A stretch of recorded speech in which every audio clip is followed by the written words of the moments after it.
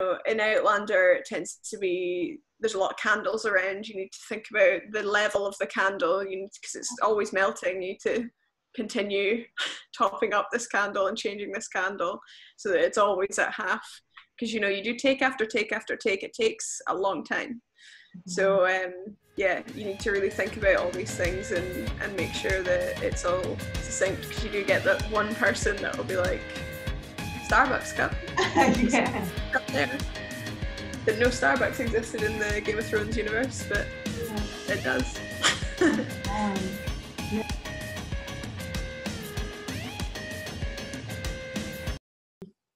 This week I have Fionn Corbett joining me. Fionn is a Glasgow School of Art graduate and has recently worked on the set of Outlander, the largest TV production to be filmed in Scotland. Welcome, Fionn. How are you? I'm good. Thank you very much for having me. Not at all. I'm excited to hear your news. So what was your first idea of a dream job when you were still at school? Well, I suppose, when I was really young, my mum was an artist. I wanted to be an artist. And so I was always quite creative, probably inherited that from our family. But I went through an awful lot of different ideas of what I wanted to do. Like, I did drama. I was really into drama. So I was quite sort of keen on maybe potentially being an actress. And then after that, it was kind of like, anything in the creative industry, and then it was back to artist again. It was a bit all over the place. I think that when you're at school, there's so many possibilities, it's sometimes quite overwhelming. So yeah, that was my sort of first kind of idea of a dream job. Absolutely. So, and it's as well at school, it's quite hard to know what you'll like as well, because you've got such a limited access to that. So when you're saying you want to be an artist or an actress, it's two very different things, but what does that mean to your day-to-day life, and would you enjoy those bits of it? And that's quite hard to know when you're still trying to pick your subjects at school. Yeah, definitely. You don't need to know. That's a really important thing, is you don't need to know yet. You need to just be who you are and swim through that channel until you reach a destination where you go, I'll just keep doing this because this is great. Absolutely. And I think that's not talked about enough, is that when you're 17, you don't need to know all the answers yet. You might be applying to university for a topic that you're really interested in, but that might not be what your career goes to, and that's absolutely fine and so normal and part of what finding a career is. Yeah, definitely. Absolutely. So you, at 6th year, decided to apply for the Glasgow School of Art. How was that experience? What was the portfolio system like? I think that they were quite they're keen for you to have some life experience and to show your versatility coming in there. So yeah, I think it's quite important to have quite a broad portfolio and try and show things that you're doing extracurricular as well as the stuff you've done in school, because they've seen 1,000 of those folios that are like, here's my design and here's, the way that the schools do it. But if you go away and really try and do extracurricular things, then it shows that you're really, really interested and really passionate about being an artist or being into this industry. So I was really lucky that my auntie lives in Brazil.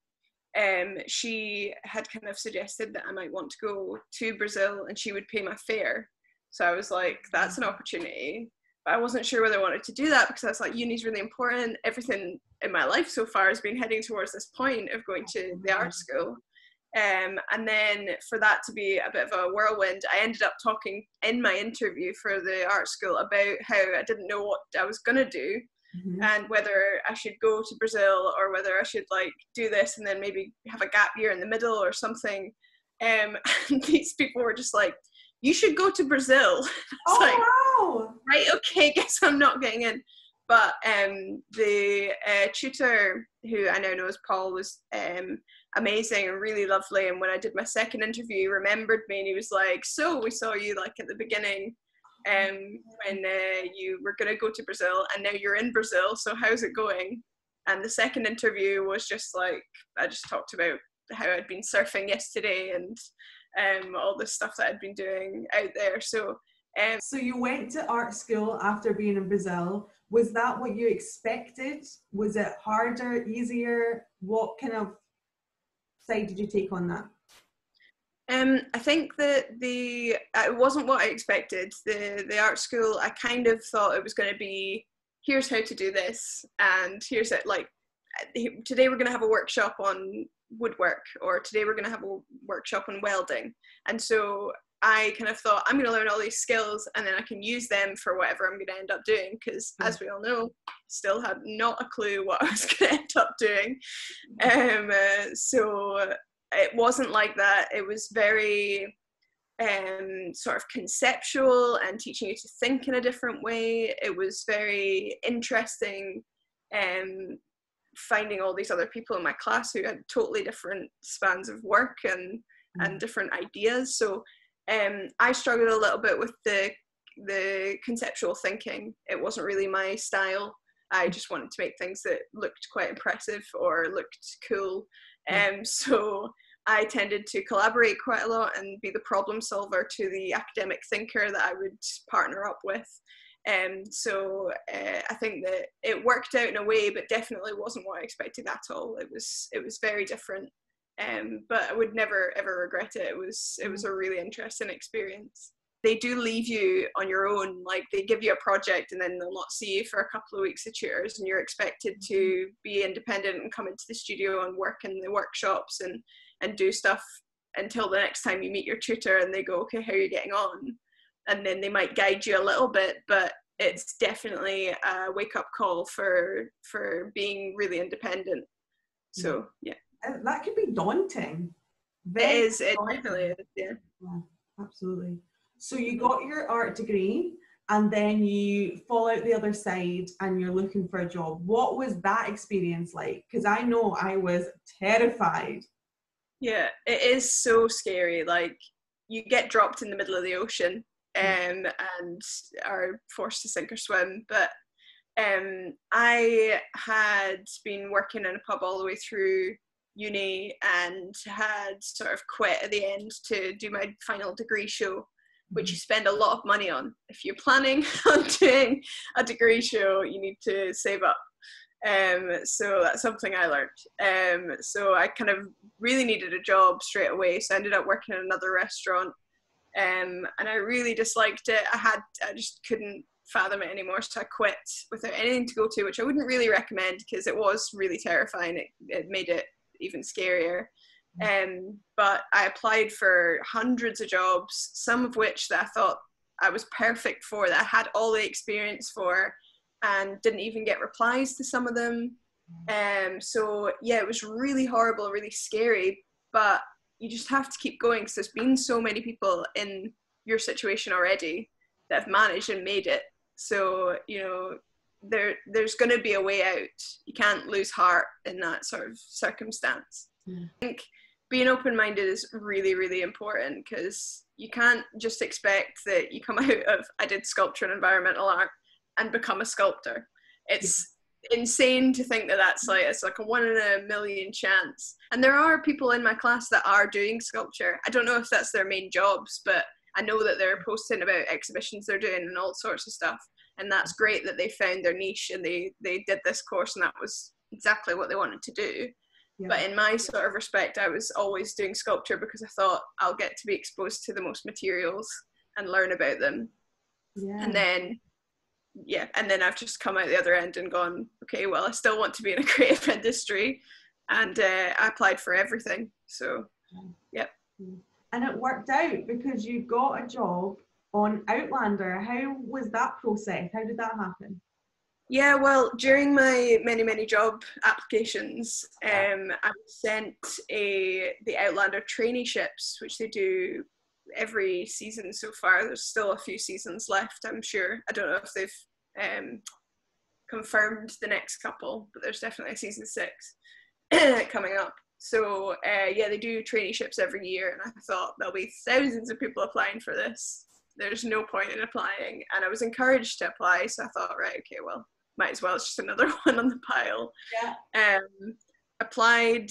I applied for actually a couple of the traineeships as well, and the other one I applied for was the locations department, which I had no idea what it was. So I was frantically emailing. I'd done 2 little tiny films with Urban Croft Films, who are like a small film company. They're a fantastic film company in Glasgow, and they were like Creative Scotland funded, and I'd done them. So I thought, I've got a little bit of experience, but not very much, and I don't know if this is going to help, because it said that you needed a credit in a film to apply.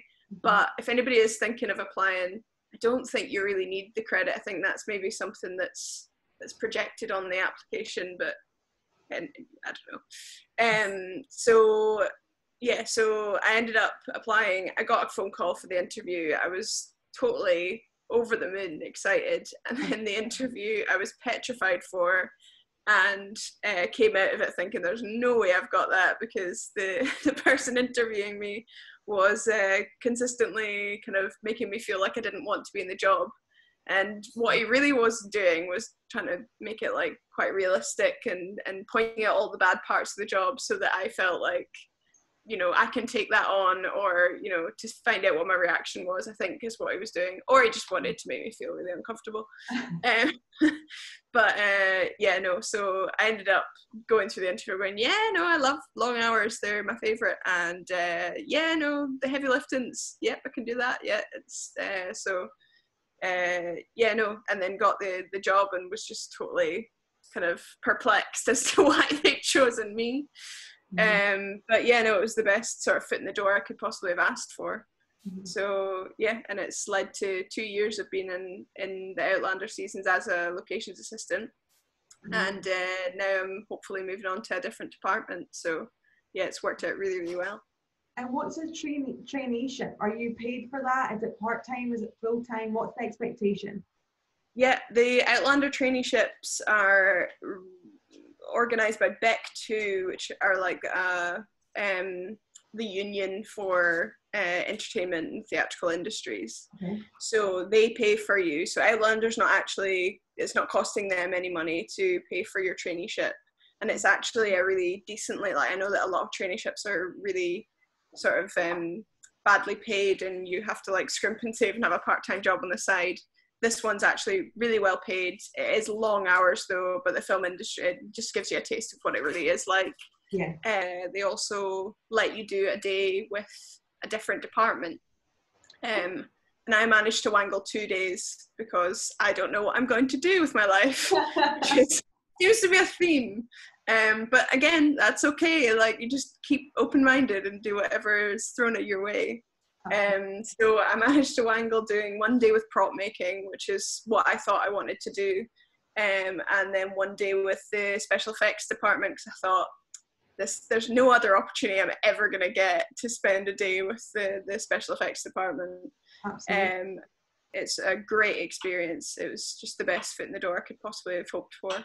Absolutely. So you went in as a locations trainee. Did you find out what locations are? Yeah. So basically the locations department deals with everything from finding locations to film at. So usually they'll get a brief from the art department of what they want aesthetically for it to look like. Okay.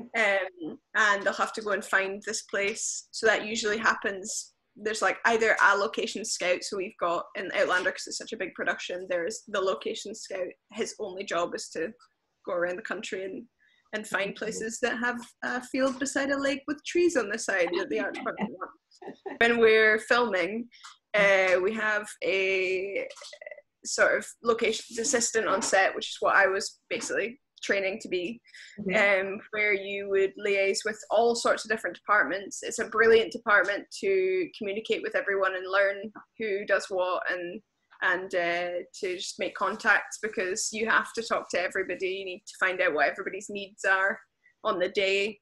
And then you'll facilitate all of those departments, and often you have to ask questions from the landowner if the director wants to film in a field beside the actual field that we'd got permission for, whatever.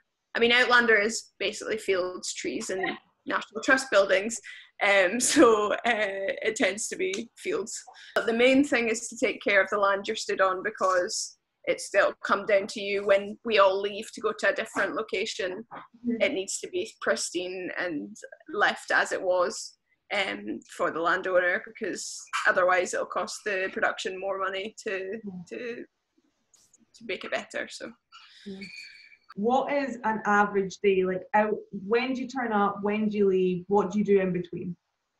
The filming day is like 11 hours and then an hour for lunch, so in full it's 12 hours. But in the locations department, because you need to, like, you might need to open gates in the morning or like park people up so they know where they're going, you will always arrive before everybody else, usually about an hour, maybe even more if people have pre-calls. If they're coming in an hour before, you'll have to come in an hour before that. So it's a really long day. Like, it is difficult, but it is an interesting place to be. That's amazing. That's really impressive. I would never have known that it was an average 12 hours for everyone else as well. That's a long day on repeat of things happening. It really is. So what's the mentorship like on set and within your department? Is everyone quite supportive, or because everyone's freelance, they are always looking for the next position? I think it depends on the person, really. I think it tends to be people that like working with other people will want to bring you everywhere they go, which is a lovely sort of family orientated kind of area. I think that more often than not, they're there to help you and to get your job done as well as theirs. So it's quite nice in that respect. That's really impressive. What would your advice be to anybody right now, a young person still at school, thinking they might want to work on TV or film sets, but not quite sure what to do next? What would you do? My practical advice is get a driving license. Wow, that's it's the most important thing. It's almost impossible to get to a set on a location unless you have one. And I did end up getting given a van, because the locations assistants usually get given a van, which was a whole nother experience because never driven a van before. And mentally, just be open-minded. Like, there's so many different jobs within the film industry that nobody ever thinks of. Like, even if you are really interested in carpeting or building houses, we have to build sets. We have a whole construction department. It's a whole department that's called the Greens department, and they have to cover things up and hang vines on things. And like, we're not allowed rhododendrons in Outlander because they hadn't migrated into the UK yet, so they have to cover up rhododendrons because they're everywhere. So that's a whole other department. And you always think about costume, makeup, I don't know, directors, blah blah blah.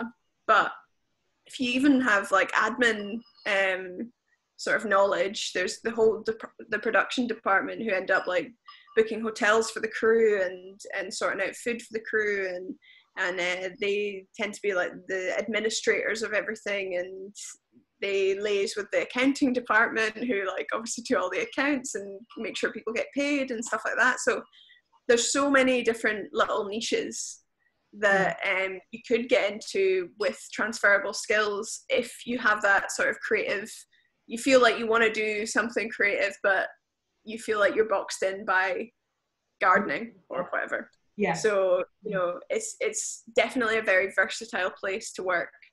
Yeah, absolutely. That's really good insight as well, because you're right, you just think of the immediate contact of what you see on the screen, so there needs to be someone for that.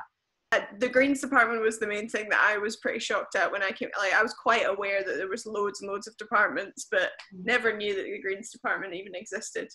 So it's pretty crazy. So impressive, yeah. So from your experiences, and you've had 2 days in 2 different departments, and you've worked alongside loads of departments now for 2 years, have you decided on what direction you'd quite like to go next? So I would quite like to move to the art department, who obviously deal with the design of the show, and I'm quite interested in set dressing, because that was what I did on the 2 little tiny films that I did before coming on to Outlander, and I absolutely loved it. So what have you had a moment yet where you've been standing on set and you've thought, I've made it, like, I cannot believe I'm here, this is amazing? or are you looking forward to the next thing to think, I'll have thought I've made it at that point? I think I was really excited the first ever time I was on a set, because we had it's like a whole, if anybody watches Outlander, it was Wilmington is the place, but it was this whole street that we've made. Like, none of that's real, it's all facades, it's a humongous street, it looks absolutely insane, and walking through that thinking, this is just crazy, this is a crazy place, and I'm working here. So that was really cool. And it's fun to tell people that you work on Outlander as well, because it's something that people know about, and I have lots of American and Canadian relatives who are obsessed with the show. Yeah. So I've gone up in their books. But yeah, no, I think that seeing the set was really cool. But I think that because I'm not quite in the department that I want to be, or I haven't found myself yet, I don't know. I haven't quite had that moment where I'm like, yes, this is it. But I'm supposed to be, when lockdown ends, supposed to be going on to a job where I get to be in the art department on a BBC job. So I'm really excited about that, because I'm seeing it as a bit of that's my transition phase. Absolutely. Yeah. Yeah, no, that's really exciting, really exciting. So what would you recommend if you're starting out in the arts and the performing and the whatever industry, and you're going into new projects? What would you recommend remembering when you're dealing with all these new people and this environment, to make sure that you're kept on and you're utilised? I mean, everybody in the industry always, it sounds so cheesy, but they always say you're only as good as your last job, because people notice things.